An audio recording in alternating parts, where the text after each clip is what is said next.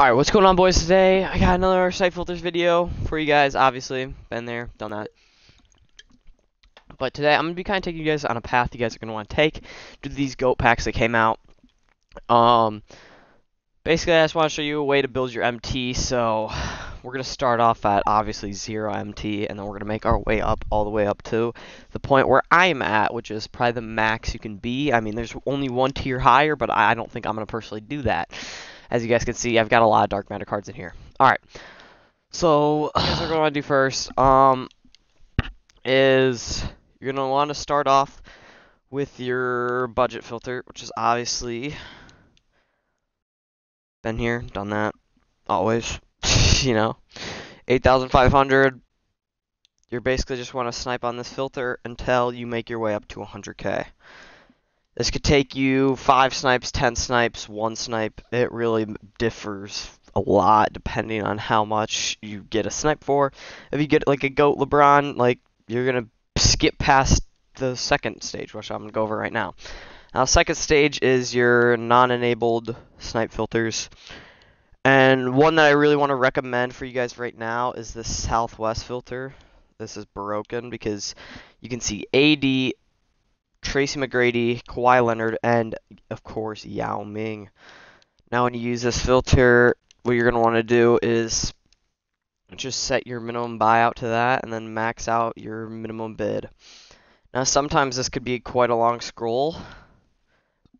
As of now it is quite a long scroll.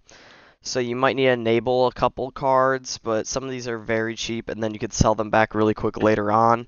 So maybe get up to like 120k and then try this filter. But if you only have 100k, I think really the only filter that's going to be working for you guys is I would try just using one of these GOAT filters.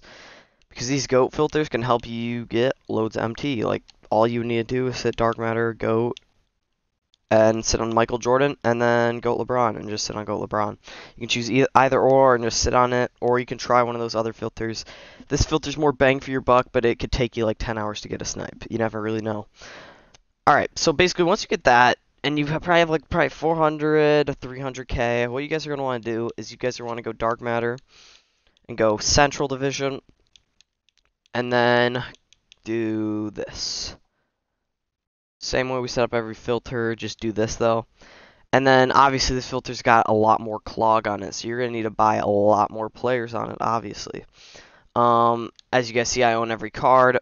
I can enable it and have no cards. Obviously that doesn't work for a scroll because you need at least 1 card past the 4-hour mark for an enabled filter.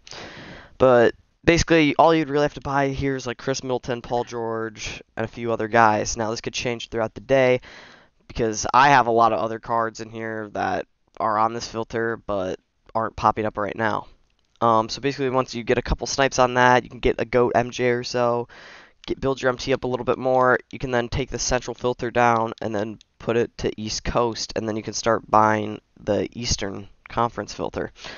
Now, as of now, I don't know how well this is working for me. Yeah, it's not working too great. It's quite a long scroll. But I'll end up buying probably Hito Turkoglu, and this scroll will be perfect for me right now. So yeah, I'm gonna do that real quick just to show you guys, like, you still are gonna have to spend MT once you kind of max out a filter. But yeah, that's basically all I really want to go over here. Because we are in late game 2K, just do what you want to do. If you enjoy sniping, snipe. If you don't, then don't. Just play the game normally. But yeah, see y'all in the next one. Peace out.